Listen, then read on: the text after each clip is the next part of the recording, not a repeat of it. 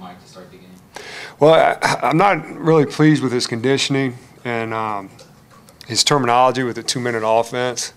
And so is this a decision before the game? You know, it's tough to do. You know, we've had him for 3 years now, but, you know, that's all it was.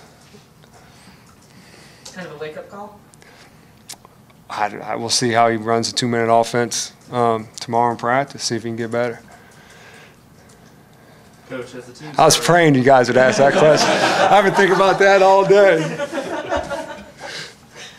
Coach, as the team started off the first 3 games like you wanted? No. What was Lou's word? Sucked. I'm supposed to watch my language, so you guys said that. But no, you know, the bad news is we haven't put 2 halves together, but that's also the good news because I really think once these guys get it, putting 2 good halves together, you know, we can beat a lot of teams. I mean, we held a good team tonight to 23 points. Even North Texas game, I go through, and the 5 minutes here and there we play well. I mean, these guys do stuff that we haven't been able to do in a long time from an offensive, defensive standpoint. But you just got to put it all together. And you know, we had a great last 17 minutes in the first game.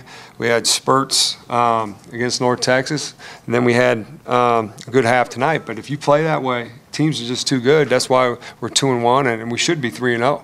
But we're playing in spurts instead of putting 2 halves together. You have 7 seniors, 6 on scholarship, but at the same time, you're getting a lot of minutes from a lot of freshmen and sophomores who haven't seen that kind of time. Yeah, because they're good.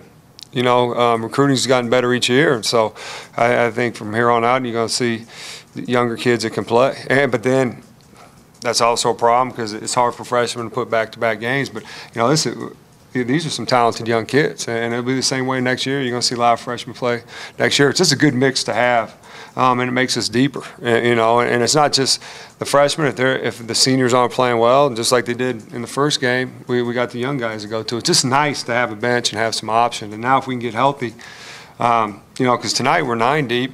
Now if we get when we get Cooper and Dwaylen back, and you know there's Theron out there, there's a possibility he'll still come back. You're talking about 11, 12 guys that are pretty good players.